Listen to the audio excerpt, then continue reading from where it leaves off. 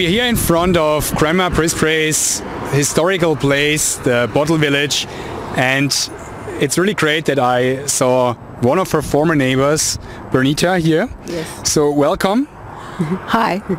And I really thought it would be great if you could just say a few words about the Bottle Village.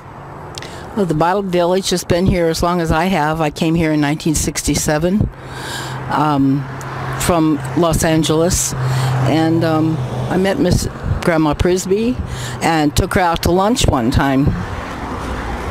That's very nice. And just before the interview started, you shared a little secret with us. So do you think you can say this or share this secret in front of the camera, or do you think you rather want to keep it to yourself? I don't know what you're speaking about. What did I share? About how this Bottle Village actually came together. Yes, I talked to Grandma Prisbrey in her trailer, and she told me that her husband was the one who actually started Bottle Village. And of course they were together, but it was his idea. And he brought most of the bottles from the dump. Okay, so it should actually be Grandpa Prisbrey's Bottle Village, right?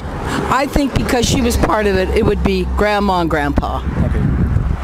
So, thank you very much for your time. It's really interesting to meet someone who actually met Grandma Prisbrey.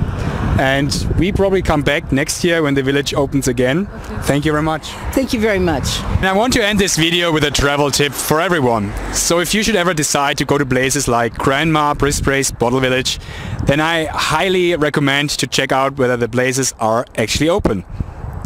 Because this one is not, and it's going to open again in 19 days from now, so there's no chance for us to get a tour of this very interesting place, which means we have now to figure out what we are going to do in the next 19 days. And while I actually want to use the next 19 days to build my very own bottle village, using the one bottle that we have with us, Inga told me that she's not okay with this and she wants to continue the journey. So we are going now to Palm Springs, our next stop.